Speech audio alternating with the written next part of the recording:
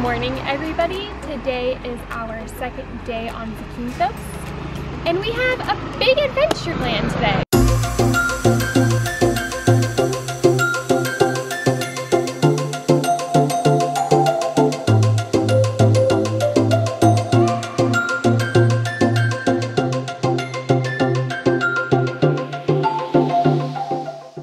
We are taking about a 6 to 8 hour tour around the island that includes being picked up by van. I think we go to Zakynthos town, check out the old port, the old city, and then finally we get to go to the famous Shipwreck Beach.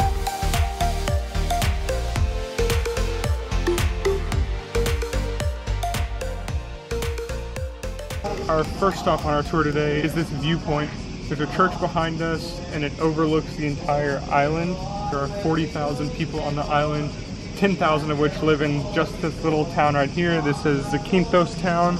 You can see the ferries coming in. He says that's the main point of contact with the mainland, other point being the airport. But this is where they get most of their goods and supplies from. After visiting the city center of Zakynthos, we drove about an hour north to the port of St. Nicholas, where we boarded a boat to start our adventure towards Shipwreck Beach.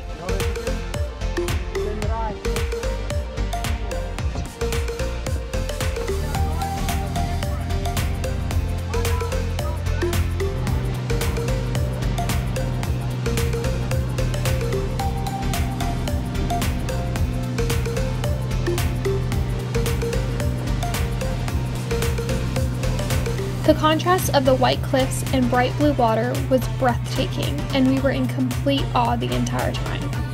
It took about another hour to reach the northern part of the island where Shipwreck Beach was located, and we knew we were there the minute the boat turned the corner.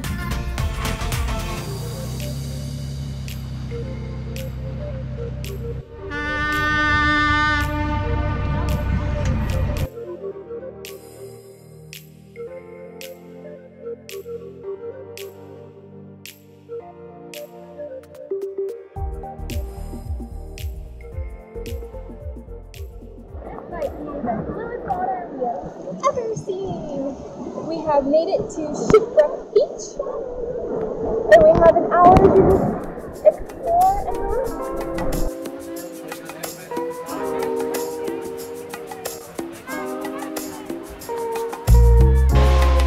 Ooh. Yeah, it's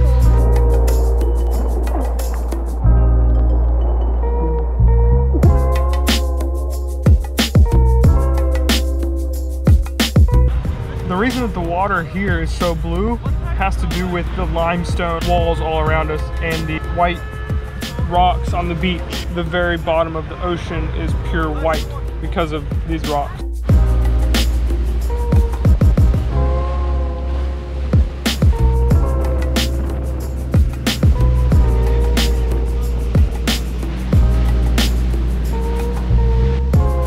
After spending some time at Shipwreck Beach, we headed back south to the port of St. Nicholas, but first we stopped at the Blue Caves on the way back. We were in complete amazement that the captain was able to navigate the boat through the tiny cracks in the cliffs without hitting anything.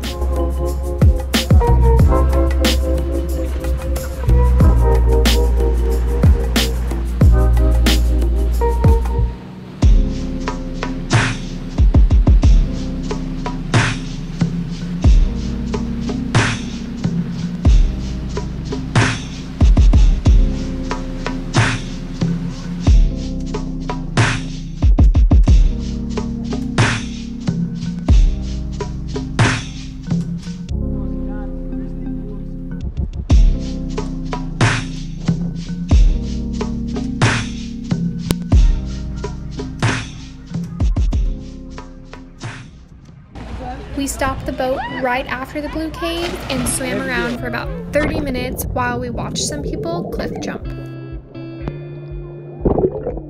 It's so beautiful. Where are we? Well, we just passed kind of by the Blue Caves. So let me see what I can see under here.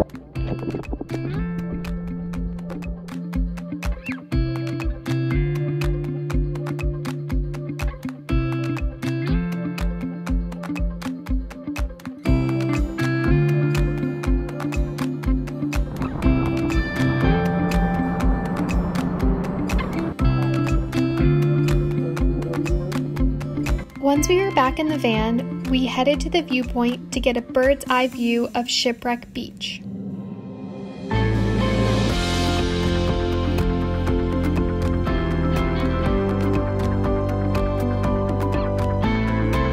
All the boats and tours were gone, and what was left was absolutely incredible.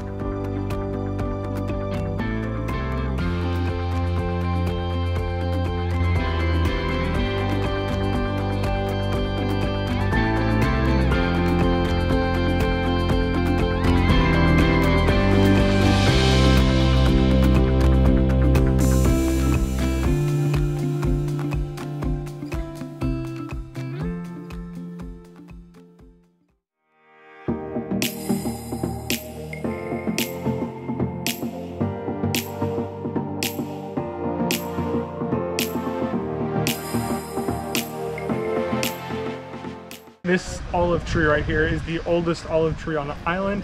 It's over 2,000 years old. While this olive tree is 2,000 years old, it is not the oldest. The oldest olive tree is on the island of Crete, and it is over 5,000 years old.